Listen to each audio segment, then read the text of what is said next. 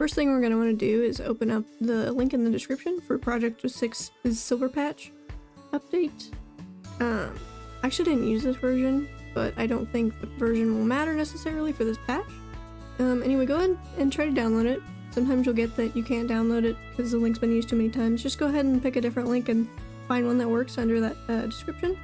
And then we're going to go ahead and open up ProtonUp-Qt, yeah, that's right. Make sure you install this and then just go through the steps.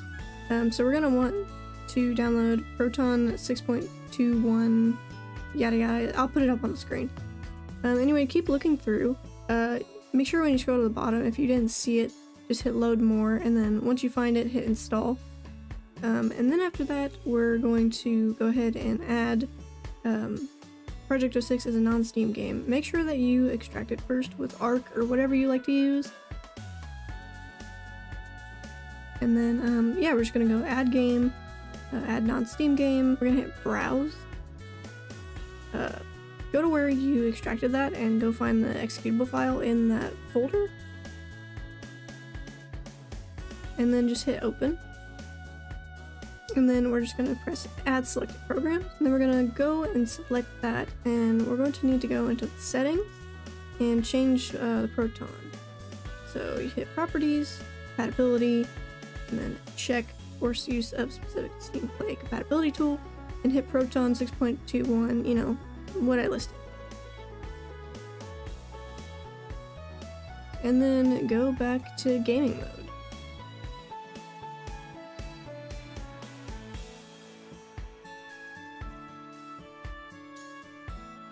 So now back in gaming mode, you're going to want to go ahead and just start it up. I go ahead and get rid of part of the title.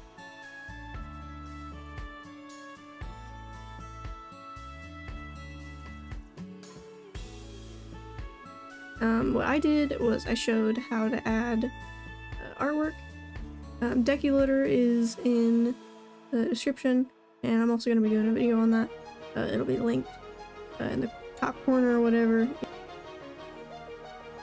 So if you can't see it, hit Steam and we hold it down, and then use the trackpad to select it, and then type the right game in. And then once you hit that, you can select your artwork, whatever you want. This isn't the same that I used. I just quickly selected something so that we could get on with it.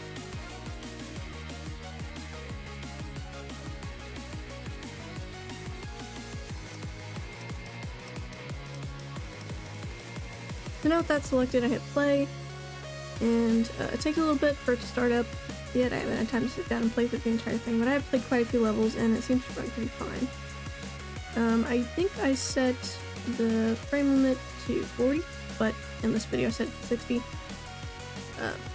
And also sometimes it won't default to the right controls. You just need to go in and select gamepad with joystick trackpad, and just make sure you hit X to apply the layout, and then it should work. And if you just want to see what the settings are, skip to the timestamp on the screen.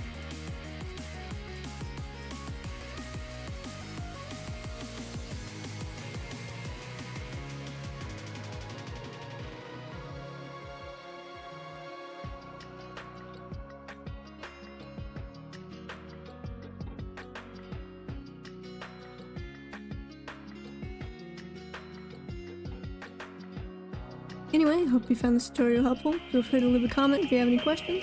And thank you for watching. Enjoy the rest of the footage. It's just me playing through Wave Ocean.